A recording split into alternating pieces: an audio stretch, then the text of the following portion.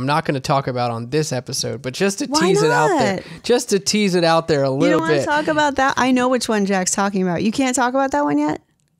I guess we could talk about it. Yeah, let's talk about it. I guess we could talk about it. Tell us about the Magic Jack. You are now listening to the Creative Juice podcast brought to you by Entrepreneur.io.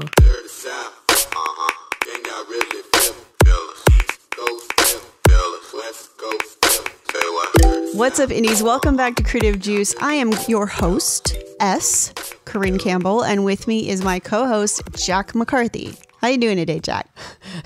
How's it going? Doing good. Just cruising through a productive week here at Entrepreneur, and looking forward to what we're going to be talking about today. So, what are we going to be talking about today, Corinne? Wait, before we get into that, were you laughing because I called myself a hostess? I laughed at the way you tacked it on. Were you imagining me serving like mini wieners on a plate at a reception for you, or what? What was that laughter about? Not quite that. Good imagination, but not quite that. Right. The tackle was just perfect. Yeah, I don't even want to know where your mind was. It's fine. Let's roll on. So today we are talking about different things in your tech stack, and this is a little bit of a swing from what we have been talking about. Right, we've been kind of keeping you on a content arc, but every once in a while we notice that there are big changes happening either in the advertising platform or on a social platform, or there are different tech tools that we try to use and test out. And, sometimes it's just good for us to like kind of, stop and share those things with you because a lot of this is just so timely, right? Like you can be in Business Manager one day and it all looks the same, and then the next day it's totally different. And a lot of those things are very nuanced and we don't necessarily need to address them. And sometimes the changes are major, and sometimes there are new tools that pop up that are completely game changing. Yep. So we wanted to come to you guys this week with a list of the things that we've been noticing about different platforms, and as well as different tech stack additions we've been testing out either at the agency or even within our own stuff, and kind of shed some light on just some things we're doing lately. It's kind of an Entrepreneur State of the Union address. Yeah, hopefully it gives you guys a little bit of a ground level view of some of the things that we're experimenting with, testing out, and I hope that it will encourage you to, take a leap on some new things that maybe you wanted to try, but you were a little afraid and maybe got paralyzed thinking it's not the right thing to do, and to get out there and just try something new that might seem cool to you. So hopefully this episode will give you a little bit of inspiration on some tech stack additions, maybe some strategies that we're trying out that you could try for yourself. Yeah, and there's even one thing that I wanted to share immediately. And if you are not yet a subscriber on YouTube, you may not know that every Saturday I have a live session at 1 p.m. Central called Corinne's Corner. Essentially, I'm going through, there's a lot of things that I'm running in this singles rolling into an album release campaign it comes out in June of 2021, or I'm sorry, January. Oh my gosh, what day is it? It comes out in January of 2021, and but I'm rolling out singles every 2 weeks from now until then. And so I've been testing a lot of different strategies that I may not normally have tried myself, but I'm taking some risks and kind of making it a group effort, so that indies can kind of tell me what they want tested, and then I give it a try, So that's been kind of fun. And one thing that I have not really been able to dig into yet, but I definitely wanted to come here and share, is that I have started to see some suspicious traffic on Instagram. And, I only run to greenlight warmth countries. I'm definitely not testing outside of those, pretty careful parameters that we set with greenlight countries in Entrepreneur. And so I'm actually specifically talking about a giveaway that I am running right now. And it's only valid for people in the US, UK, and Canada, just due to tax and, legal reasons, essentially. It just gets too complicated to have a worldwide competition for these things. So I was running engagement ads on the video that talks about that on my Instagram. And I was running it only to the US, UK, and Canada. And I was still seeing some kind of suspicious traffic. profiles that were leaving strange comments. I mean, I'm sure you guys know, like, this happens all the time. You get somebody commenting on your stuff. It's like, great content. Or, somebody who has like 7,500 followers and no posts, and they're only following 2 people or whatever. So there's, obviously there are some profiles that are like pretty easy to identify. And I was like, why is this happening? Like, it's in the US, UK, Canada, like it should be green. What is this huge flux of seemingly spam/bot traffic? So I decided to kind of, I was clicking around these profiles and they all said that they were, anybody that did kind of state their location said that they were in the US. But they all had this like American flag on them, and it was just a little bit weird. So as just part of an experiment or just something to see if it changed anything, in Facebook Ads Manager, when we are adding locations, right, it's usually going to default to people recently in or live in this location. And that is typically what we recommend, and that's what we use. There's also the source of just people who, like, this is their home location, just people who have recently been in a location, which is usually based on some kind of IP bounce, right? If they were on their phone or whether they're on their desktop, the geolocation, the geo-tracking attached to that IP address. And then there's people who are traveling through this location, which is using that recently in, but their home is not in this area. And so I changed it to, instead of recently in or located in, or home base in is essentially what that means, I changed it to just recently in. Only people who were actively bouncing off of, whatever, satellites in the US, UK, and Canada. And I noticed the traffic clean up instantly within an hour obviously it went through review. Facebook was like, okay, well, you changed the audience, so now we're going to, put this back through review. But once it was cleared, I didn't see any of that suspicious traffic anymore. Now, my engagement rate was pretty similar, but I wasn't getting as many followers, and my cost did go up a little bit. But it all looked like clean traffic, which is super weird, right? So super interesting. It's so crazy. So my theory is that now, bot and click and spam farms are getting hip to the jive, right? That's a phrase, isn't it? I say it all the time. I don't even know if that's a real phrase, but they're getting wise to this. And I think they know that they can sell US based profiles. And they are just putting in these profiles, or, whether it's on IG or wherever, where they basically say that they're from the US. Like when they set up the account, they select the United States as their home base. And that is what the targeting system is using to determine that they're US based. That's like if you go to someone who is selling followers or selling page likes or selling, Spotify listens, they're like, oh, all US based, right? So I would posit, right? My hypothesis is that these farms are, more and more people are realizing, oh, I don't want clicks from, these third world countries or these, obvious click farm countries like India or, Indonesia or whatever. And they're saying, I want US stuff only. And so they're creating a bunch of profiles that are based in the US. But the thing is, they're not here, right? They're click farms that are elsewhere, just creating profiles that are US based. And there seems to be like a huge flux in it. Now, again, this is a theory. I am not telling you to go out and change all of your ads. We have not tested this or fleshed it out, but it is something that I have recently been testing and changing, because if it is that there are a big flux of US-based bots that aren't actually based in the US, this is something that we need to be, kind of planning for when we set up our ads. Totally. Yeah. I think that that's so interesting. It's a shame. It's a real shame that, the strategies that we put into place sometimes need to flux and change based on, bad actors on the platform. Exactly. So it's great to be on top of that. And I think that, for our listeners who are monitoring their ads, if you start to see changes in the types of engagement that you're getting, and specifically the types of people that are engaging with your ads, and you mentioned this is specifically on Instagram that you were noticing this, right? Right. I didn't see a lot of it on Facebook, and I've only seen these on engagement campaigns.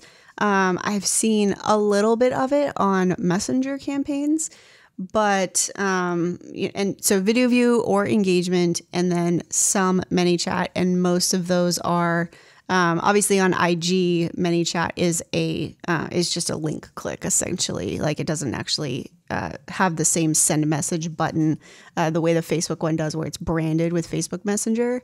But like when it comes to conversions or leads or, these more advanced things, no issues. It's just with engagement, and it's mostly the problem on Instagram. I have actually split out these ads into IG and Facebook now so that I can kind of A to B them at the same time. What's come up so far is it's 99% IG problem. I think it's so good to be kind of on the ground level of at least having an idea of this, because we do get questions from indies from time to time who say, I'm targeting green light countries and some of these profiles look, suspicious. Yeah. And, to some extent, you're always going to find some bot traffic. I think a key point to keep in mind here is that you were talking about an overwhelming majority, right? Right. Where you were seeing it to a point where it was almost like when we talked about, France kind of being taken over by click farm traffic, and needing to pivot away from that. Same sort of experience here. Yeah, exactly. So this is a recent change that I've noticed in IG, and on Facebook, a recent change that I've noticed. And again, guys, this is just me reporting on the test that I'm running. So definitely don't think that this is law or that this is forever or, but I just do feel the need to share because I am spending a lot in ads for my music career right now. So, what I've also noticed, especially on Facebook, but really on both platforms, is I've actually removed Japan from my green light warmth list, which is really a bummer because I have a lot of fans in Japan. That's actually the first single I ever put out, hit the iTunes charts in Japan. So I am really bummed about that. But when I started running to cold traffic, right, I was getting a lot of hits from Japan, to the point they were taking over like France had been taking over. So that was a real bummer. And I was getting a lot of fake profiles with anime profile pictures and, no content that I could see. And it just was, highly suspect. So I also noticed that a lot of them were using the alternative reaction buttons. A lot of them weren't using a like or love. They were using all these other ones. And so that was kind of strange. So, I just, I took Japan off the greenlight warmth country list for myself. I also took it out of the document that we have for greenlight warmth boosting, the training in our Indie Pro membership. I took Japan off that list as well, which the reason I love that list is because we can dynamically update it. So I'll continue testing there. I'm keeping Japan in some ads in a test account that I'm also running different ads in, and I'll see if that changes. But as of now, Japan is also off my green light list, which sucks. Yeah, but it's, like we said, it's important to just be on top of these things and recognize that these changes are going to happen and they're likely going to reverse at some point. So right. It's just about the digital space being almost constantly in a state of flux, Yeah. and being willing and not married to certain ideas or values, and being willing to be agile about it is what makes you a great marketer. Yeah, exactly.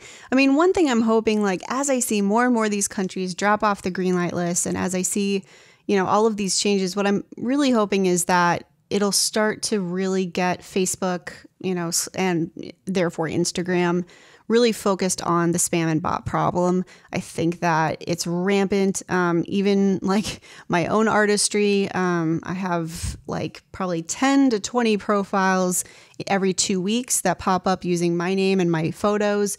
And scamming people out of money. They're on like dating sites, and I'm a military vet, so they're using those images and saying they're in Afghanistan, I need money, whatever it is. And it seems like facial recognition should make this fairly simple. Certain profile pictures of like, I've seen these certain profile pictures of sunsets with like the same sunset, okay? Like for like 10 profiles.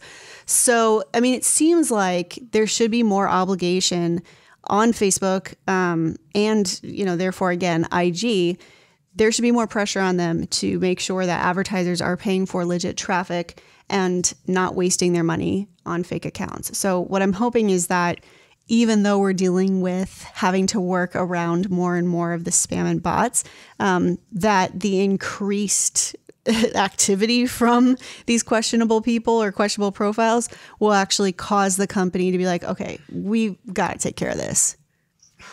Yeah, one can only hope that there will be like some kind of crackdown, you know? And yeah, I think that that's something that we need to be constantly communicating with. I mean, we're paying them, right? And I don't believe that Facebook is like doing what Spotify's doing and flooding the platform with a bunch of stuff to rip people off.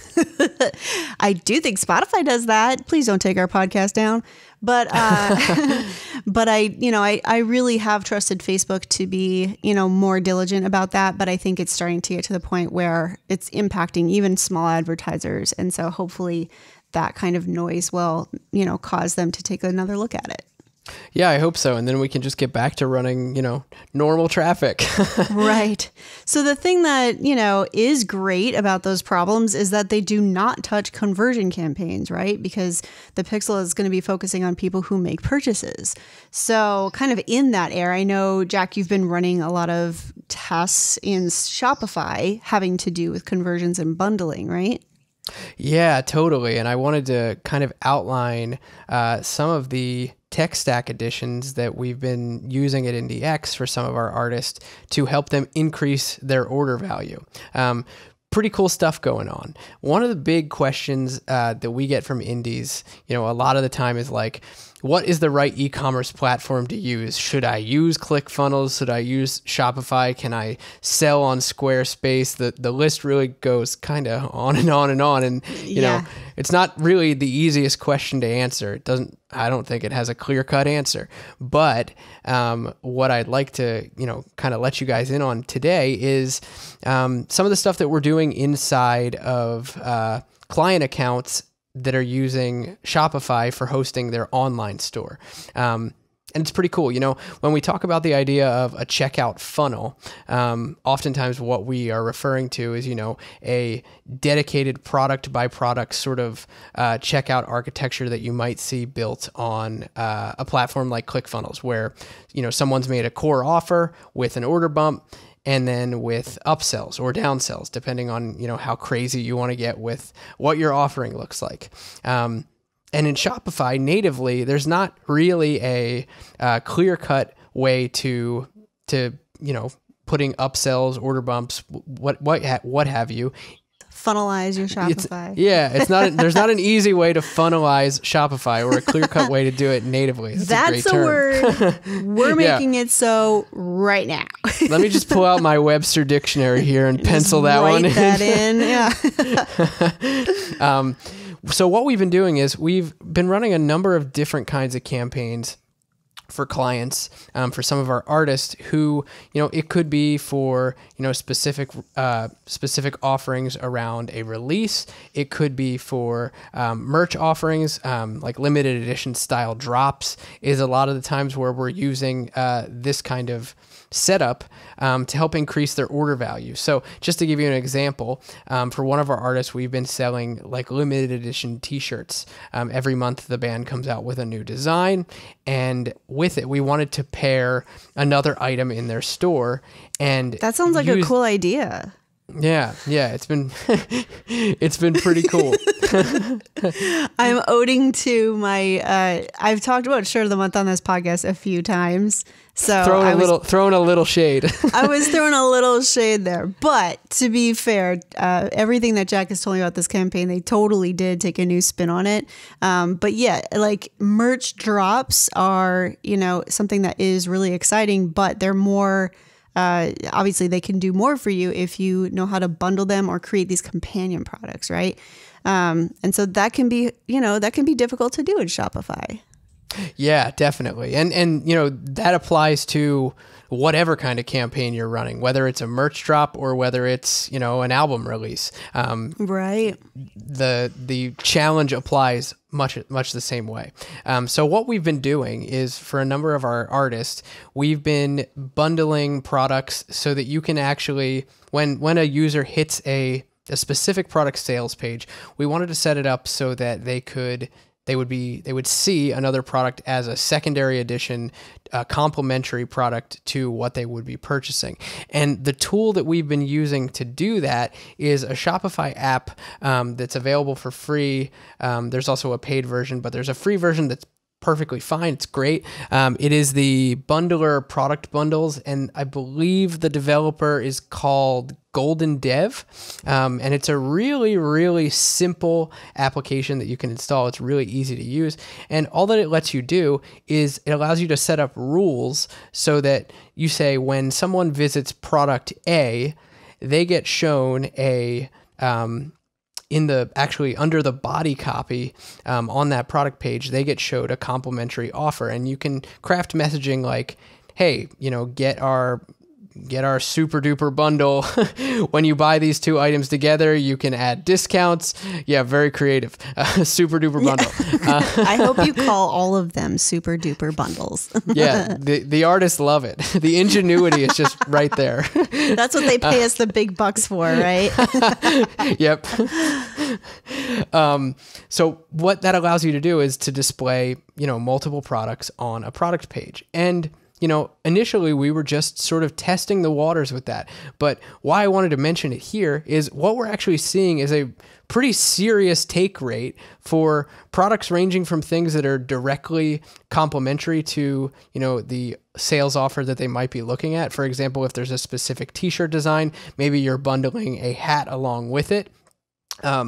That kind of thing can work really well if the design is similar. But we've even seen it with just shirts that are totally different, that if a fan really loves, your style of merch that you're putting out, packaging two things together can work out really, really well. And what we're seeing is, upsell take rates using this app of anywhere between 5 to 10%. And again, we're not really, it's pretty sweet. And we're not really, it's not really in your standard kind of funnel flow, so to speak. It's not happening, this part of the upsell is not happening after the add to cart or after the click to purchase of the first offer. It's right there on the product page. Right. So that's working really, really well. And I wanted to share with people that, if you're looking to try and increase your order value, that can be a really simple kind of low-hanging fruit way to do it, by offering complementary products right there on your first products page. Right. In addition to that, what we're also finding is combining that with some kind of add to cart upsell as well. So you can think of this like a checkout order bump, where once someone's in their cart and they're about to click that purchase button, that checkout button, maybe they've got those two products that they already said yes to, you've got high purchase intent now. Adding in one little extra bump in there, we've actually been using it for like lower ticket items. Oftentimes CDs have been working really well, like EPs and full lengths have been working really well. Lower ticket merch items, hats, things like that, kind of like the last minute bonus. It's like the checkout aisle at the supermarket, right? It's totally. You also want the Snickers, though, yeah. Yeah, you always want the Snickers. Let's not kid ourselves. I always want the Snickers, for sure. Yeah. So using apps to do that as well, and there's a really simple app. I believe it's just called in-cart upsell. Wow, super cryptic. Yeah, super cryptic. It's a free one. It's really easy to use. And again, we've been seeing like 10% to like even 25% take rate on some of these amazing on some of these checkout upsells using that app. So it's been a really, really great way across client accounts that we've seen, the ability to just increase cart value right there in Shopify. So if you're using Shopify, and I'm sure other e-com platforms have similar plugins that you can use as well, this is working out really well. So if you've got a store and you want to get creative with how you package things together, even if you are using ClickFunnels for, direct kind of sales, checkout funnel type offers. If you've got a store where your fans are going or you're sending them for other types of campaigns, this is a great way to squeak out some more revenue. Yeah. I think it's really important, like, to understand the difference between, the shopping experience and the funnel kind of experience, right? I was actually just talking to the affirmation splinter of Founder yesterday about this, where it's like, look, I mean, there's going to be things in your tech stack that are imperfect, right? And you might not be able to have all of the things. But when you can have all of the things, know what is happening in your stack when it's imperfect. Knowing that can really help you decide what tools you want to add later that are going to save you the most time and kind of offset that, the cost of your time to do those things, right? So definitely. It doesn't necessarily mean that you should have a funnel thing and you should have a shop right now. That might not be reasonable for you. And it's probably going to cost you, more per month than you're going to make from having that, right? Unless you have a big audience. So I am in this situation where I have a store, but I also wanted something funnelly. And that's another word. Get out the Webster. Funnelly. Love it. It's a variant of funnelize. Okay. It sounds like a domain name, like funnely.io or something. Dude, there probably is something called Funnely. Oh my gosh. So anyway, but I do want something that has a funnel vibe to it. I run a free plus shipping and handling funnel actually it's a pay what you want funnel, really, where it's like, okay, it's $5 for shipping. I only run this in the US. And like, it's $5 for shipping for this album, and you can pay what you want. You can pay $0. You can pay whatever you want. I've had people buy it for $25 because even though I tell them the retail price for this is $10, they just want to be generous. So having that pay what you want is really, valuable. And so that's been another strategy that I've used, and I could not do that on Shopify the way I wanted to. So, and if you've been listening to this podcast for a while, I am not a ClickFunnels fan. I'm sorry. No, Corinna's not a ClickFunnels fan. I know. I should be fired from Indepreneur, kick me out, no longer a founder, out of here. If you could see our day-to-day chats, there is usually in a given week something between us bantering back and forth about ClickFunnels. There is some debate about it. I mean, I just want something that doesn't break and that has easy shipping. I think my biggest gripe with ClickFunnels is that even our shipping toggle, and Jack, I don't even know why I have to convince you of this. How many hours have you spent trying to fix the ClickFunnels shipping toggle? Seriously. Too many hours and too many nights of not sleeping. This is what I'm saying, right? I don't want something that's just going to I don't want them to update the code in their site and all of a sudden this complex thing that I had to set up so that I could ship internationally is now broken and I have to find another fix for it. So, I mean, it's an ease of use thing, but, we were looking at a different payment processor for Indepreneur. And Circa had done tons of research. You know him. Once he was focused on finding the best solution for something, he sure as hell did find it. And so he actually came across Thrivecart, which we have talked about in the past. And it's very similar to ClickFunnels, except that, it doesn't break. It's super clean. I mean, it doesn't have, I think it maybe does have membership. It has membership integration, but basically it's a payment provider. It's a cart provider. It's not a store, right? You don't make all kinds of pages on it. It's not a site, right? Which ClickFunnels can do. ClickFunnels has the landing page stuff and, whatever. So Thrivecart is a different tool, but it did the one thing I liked about ClickFunnels was the buy this, want this, okay, you're done, right?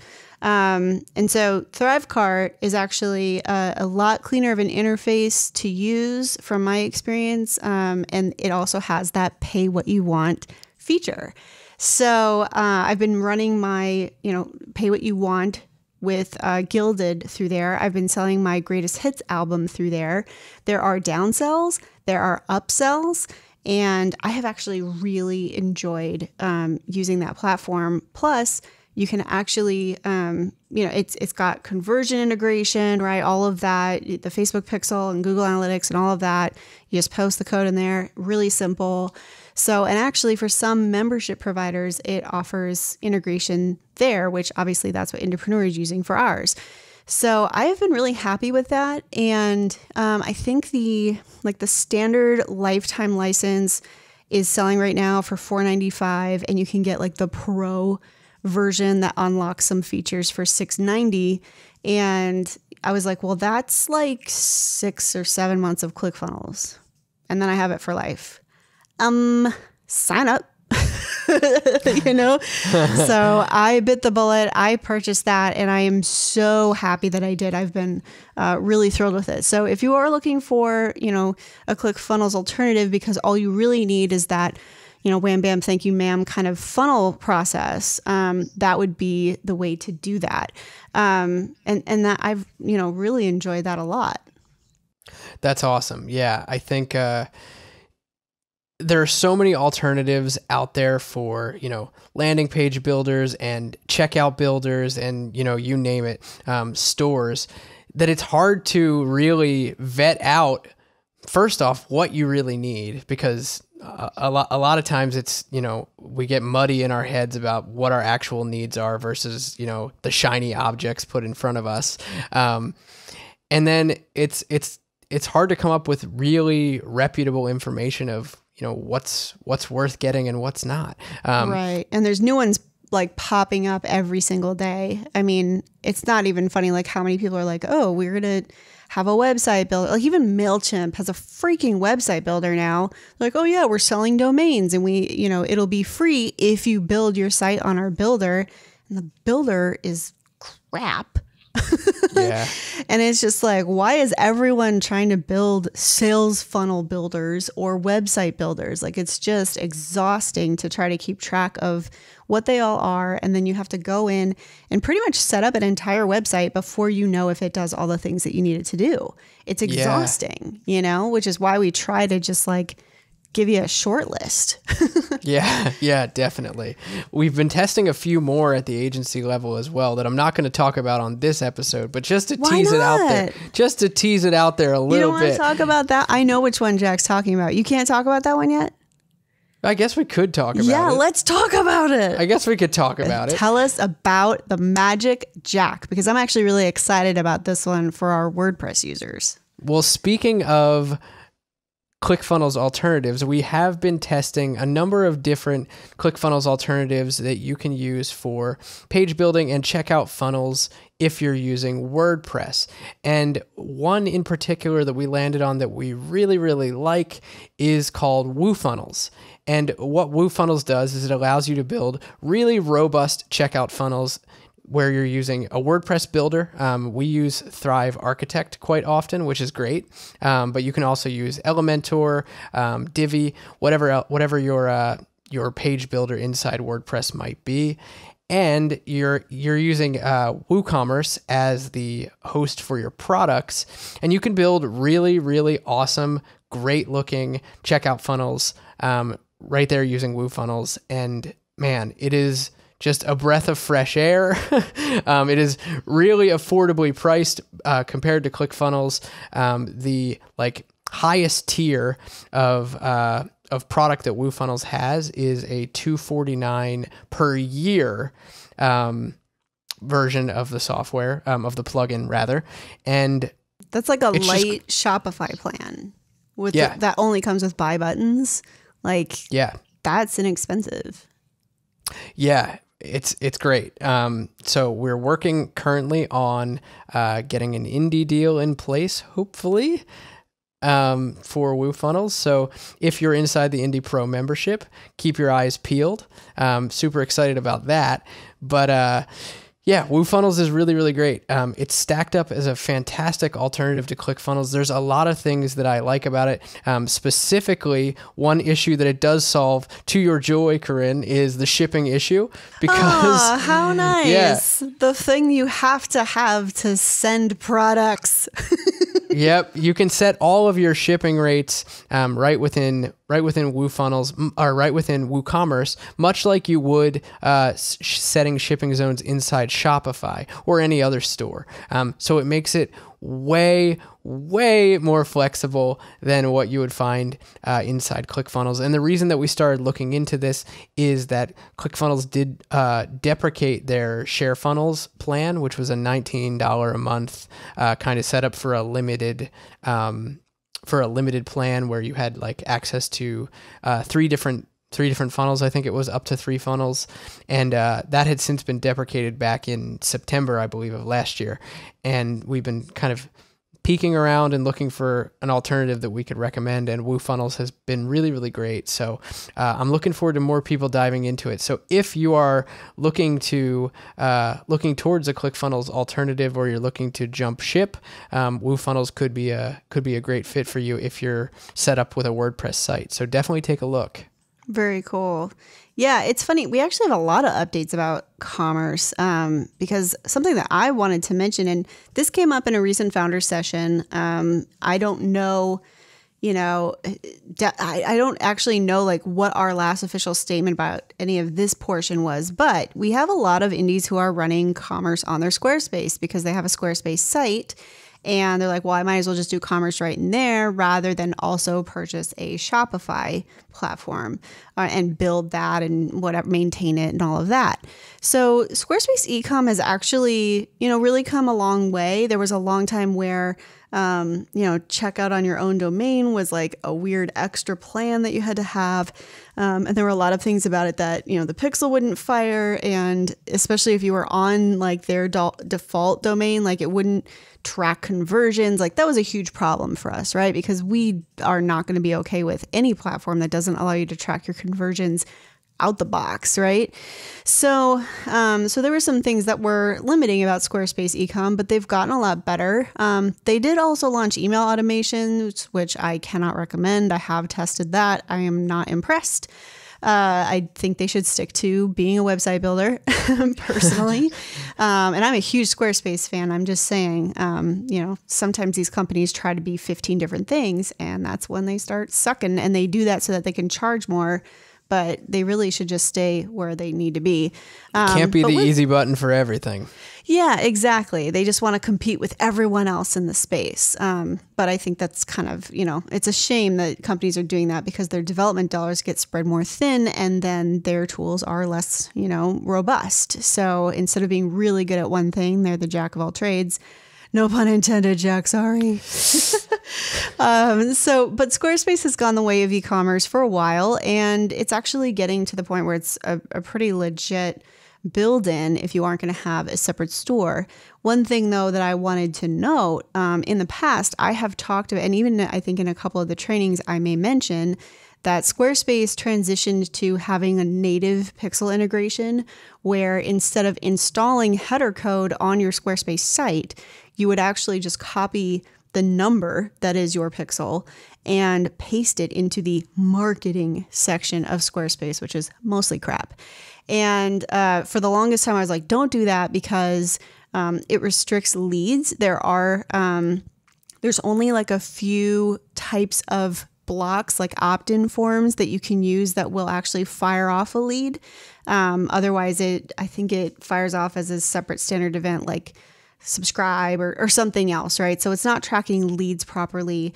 And you can't change what's called the post-submit HTML, which essentially is what we used to teach everybody to kind of have that fire. Basically, if someone pressed the submit button, it fires off whatever code you put in there.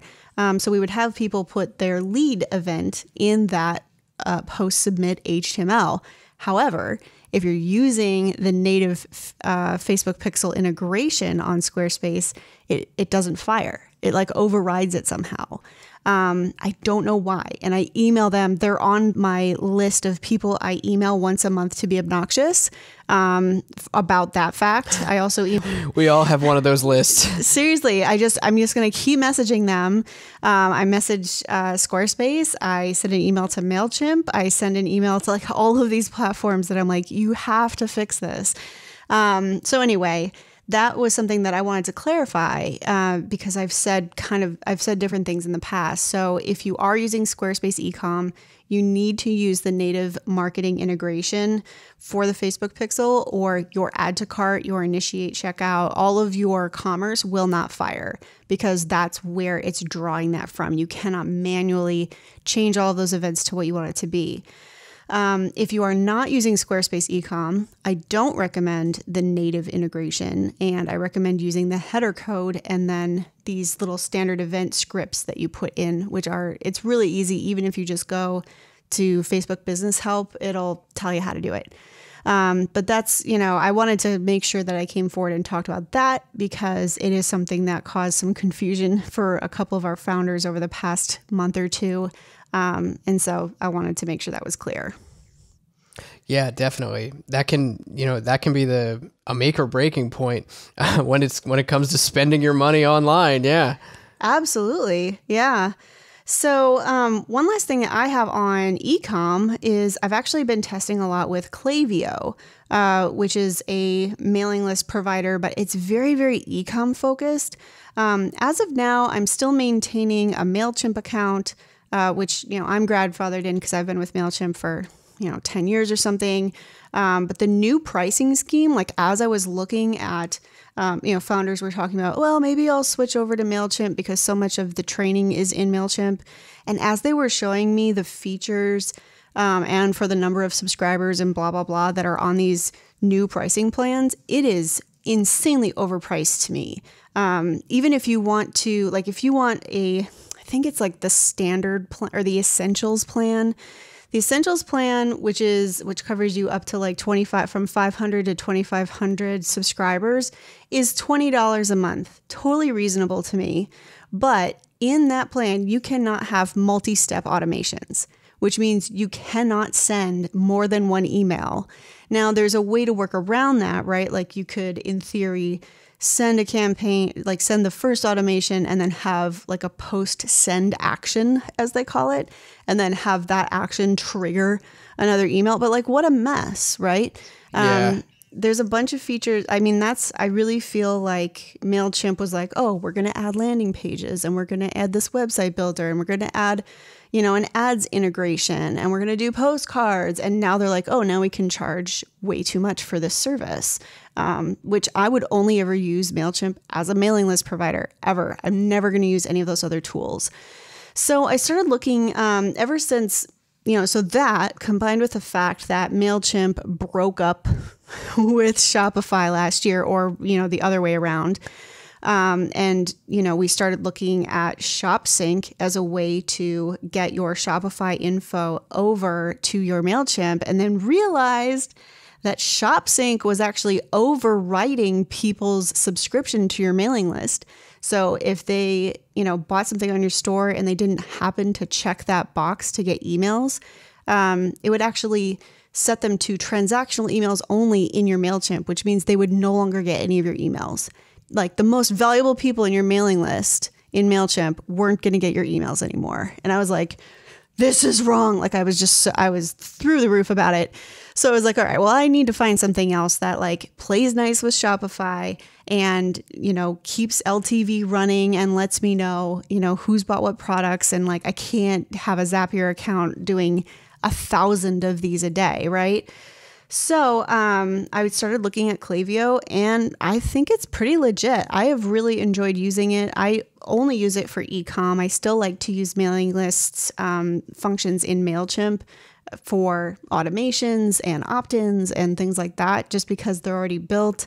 So I haven't, done the transition, but for ecom, I've really enjoyed using Klaviyo a lot. And Jack, you have used Klaviyo as well, right? Yeah, I have. We've used it at IndieX for a number of different artists for the same purpose, exactly like you said, primarily e-commerce focused emailing. Right. So, your abandoned cart emails, setting up automations for win-backs and things like that. Right. And Shopify does have, default settings, and you can mess around in the liquid and do a lot of that in Shopify if you want to do that in your account settings, but it's very difficult to customize unless you do know Liquid, and they're typically just not as dynamic as Klaviyo at all. And it definitely just doesn't track individual customers and offer you all of these different options or recommendations for those users. So I think, Klaviyo is an upgrade to that. But if you're like, I can't afford all of this, like you can just use Shopify's default. Just make sure you go into the account. Shopify will allow you to enable your account and have your store live before ever setting up the automated emails that are part of Shopify. So that's definitely something that you want to go check and make sure have been customized so that, you're not sending out stuff that you're not aware of because it's happening automatically from Shopify. It's a big old face palm. I know. Yeah, that's definitely something that Shopify should probably alert people to, but that doesn't always happen. So I think that covers e-com. I did want to touch on, we've got a couple of the things that I have on the list, but one thing I wanted to touch on quickly was a TuneSpeak campaign that I'm running. And for the most part, I'm just going to point you to Corinne's Corner episode 8 or 9. I go over the TuneSpeak campaign, but just a lowdown. I've talked about TuneSpeak before. It's kind of a gaming platform, right? We've talked about Viper.io, with whom we have an indie deal for our Indie Pro members. It's basically contesting, right? Where you're gamifying certain social proof or certain actions to, get people engaged and give away cool stuff. So I wanted to do something like that for my album launch. And I was looking at Viper and I'm like, geez, it's like really expensive. It was, at least when I looked at the time, especially considering the volume of users I'd probably be looking at. So, I wasn't quite sure about that, but, and I still haven't even promoted my TuneSpeak campaign much at all yet. So I went with TuneSpeak instead, especially because they've got, a little bit better tracking, and they're more in the terms of service of Facebook and IG, than when I was last in Viper, which was admittedly a little bit ago.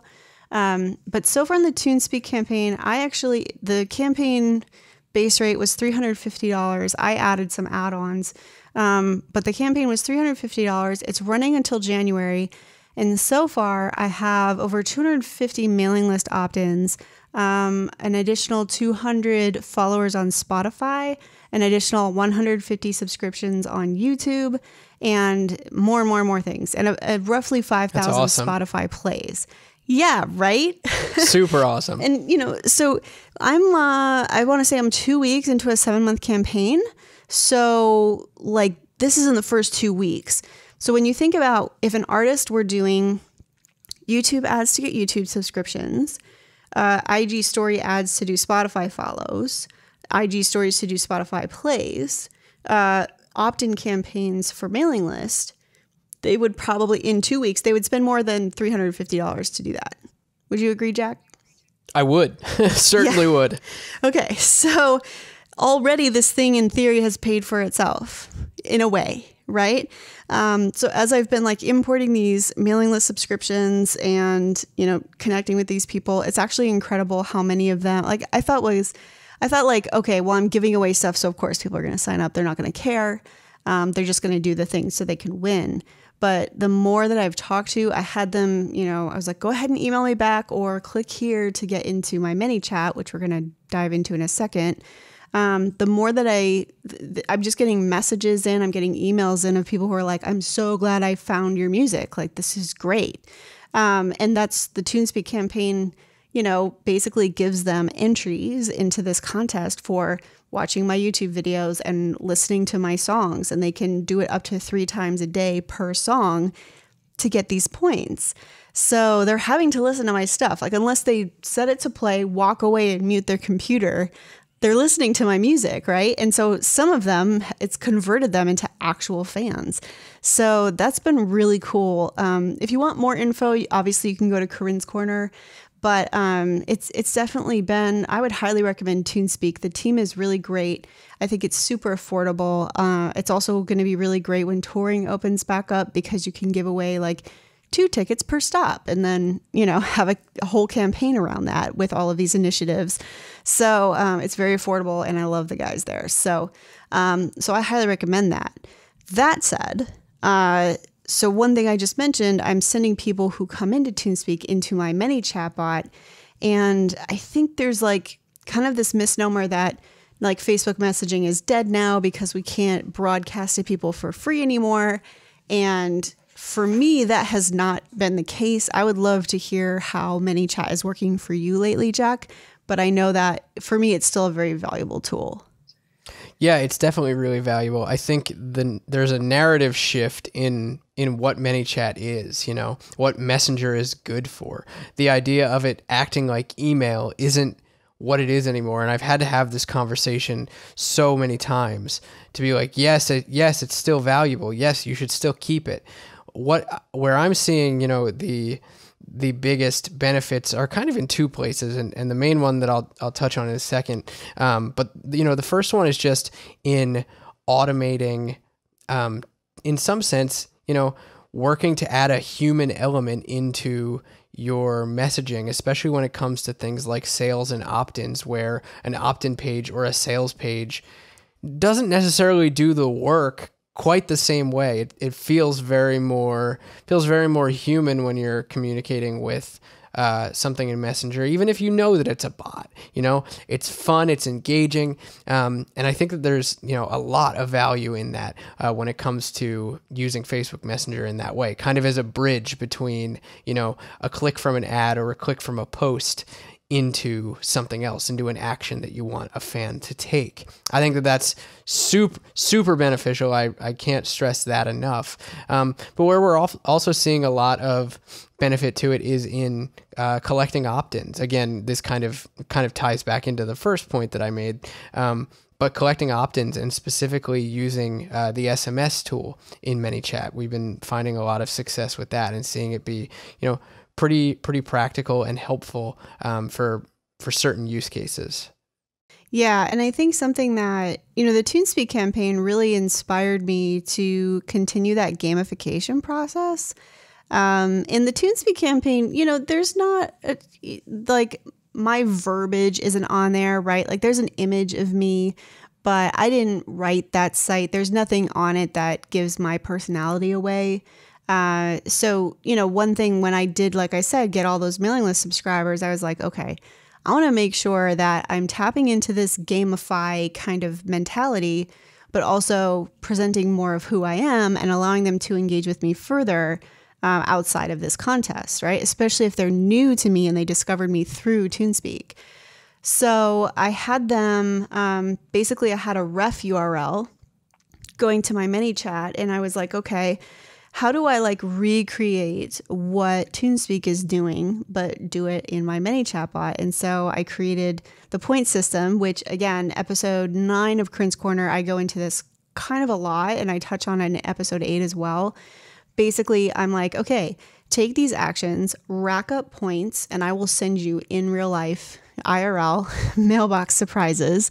And they're starting very small. The first one is just going to be like a card from me with some, I don't want to say it in case any of them are listening, but some, freebie fun things in there. But like this is going to graduate into real live merch, like tees and hoodies and cool stuff. And so like for level 1, I made a level 1 where it's like, okay, give me your email, even though I probably have it if you're here. There is a link on my site, and there are links to this flow in other places, but most of them I have their email. That's where they came from, either TuneSpeak or my existing mailing list.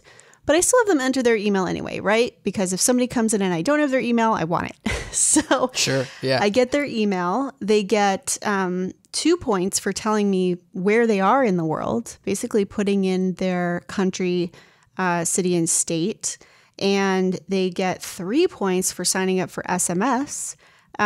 They get 2 points for following me on IG, which that does actually require some manual verification because there's nothing that'll talk between the two in ManyChat to do that for me.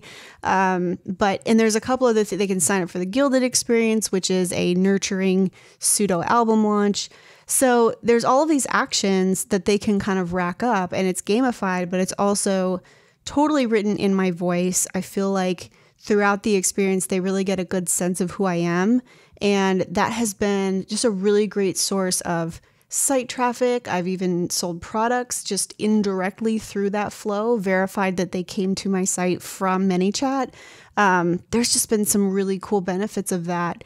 And it's really organic, right? Like I'm not, I have run ads for the Messenger portion, but I also have had a lot of organic purchases come from it. So that's been really cool too. That's super awesome. Yeah. And that ties back, or it sounds like it ties back into kind of what I was saying about using Messenger, using ManyChat as a communication bridge between, point A and point B, so to speak. You're allowing you to be communicating with a fan and walking them through the steps of taking actions with you, as opposed to expecting a static landing page or a sales page or whatever to do the work. Not that those things don't work, but this just works a little differently. Yeah, I feel like I can really kind of handhold them, and they feel like they get to know me better, and they know full well it's a bot, right? Sure. I even say that. I'm like, yeah, well, this isn't me, but I always do eventually get back to messages personally. For now, I'm introducing you to CCBot, and she's got all kinds of fun stuff for you. Here's the game. So they already know that this is a bot. They know that it's in my voice, but that it's not me actively. So nobody gets mad about that. I haven't had a single person actually be like, oh, no, thank you, it's a bot. Like I haven't had a single person do that. And the thing is, so like level 1 has all of these really easy things to do, right? And level 2 is going to get more intense, right? Like, so I'm going to send them stuff because they completed level 1. They've filled out their shipping information. I'm sending them free stuff. And it's going to be pretty simple, but I'm going to make it personalized so that it would be fun for them to post on socials. So one of the actions is going to be post this on your IG and tag me in it or something like that. You'll get these points for that. You're going to get these points for, going to this website and filling out this survey. You're going to win points for, things that are more of an elevated level, right? Vote on this merch, check out this, new merch item, share this item with other people.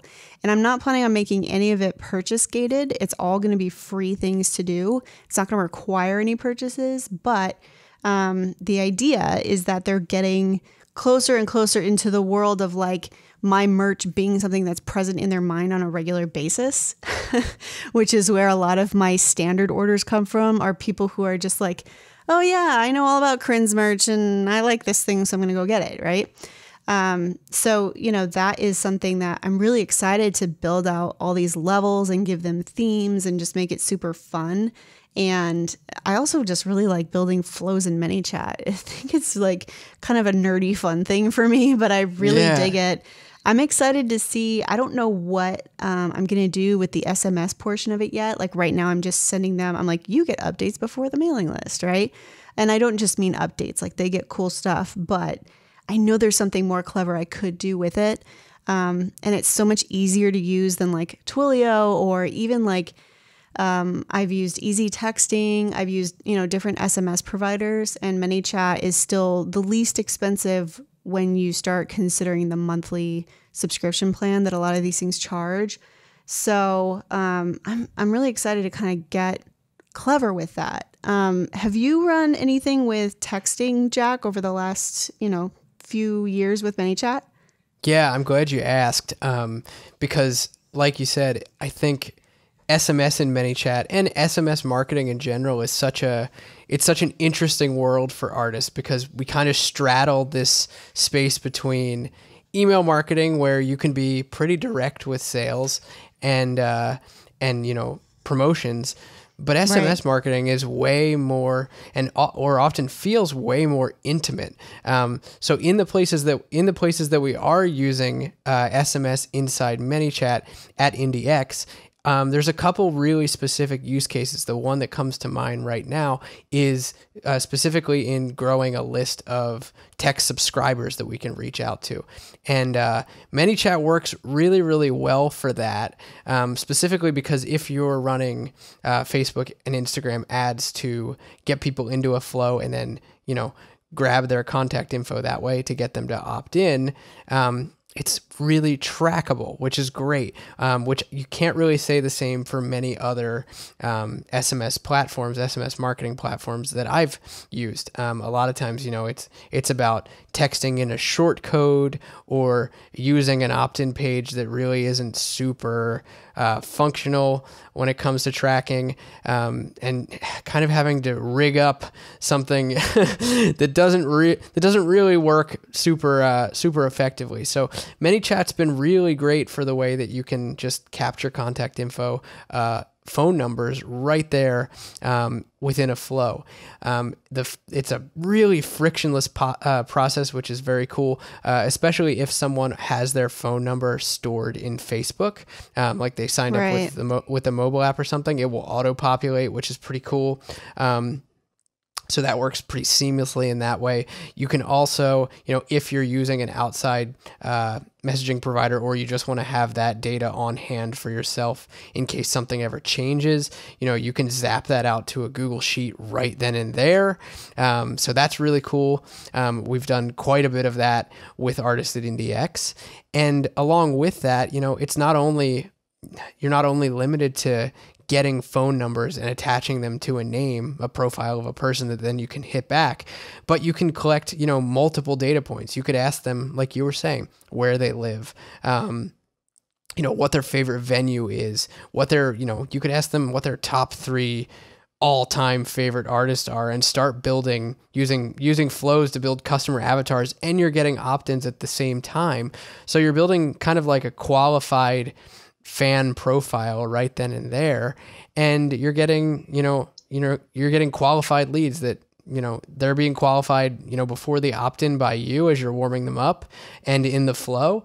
And then also you're able to look and be like, okay, this is a real person with a real phone number that lives in a real city that has real interests, and they care about me. And you can look at that data. So not to beat a dead horse there, but the opt-in mechanism alone, when it comes to SMS and ManyChat, I think is really cool. Where we've seen a use case oftentimes when it comes to actually using those subscribers, something that works really well is, if you've got recurring content and you want to just keep your fans up to date of when let's say you're going live, for example, a text message reminder, 10 minutes before is way more intimate than, just a notification in Facebook or an email that they might miss because their inbox is flooded. Getting that personal text message and then they say, oh, hell yeah, my guy or gal is going live. I got to make sure I catch it. Then they flip open the app and they're there.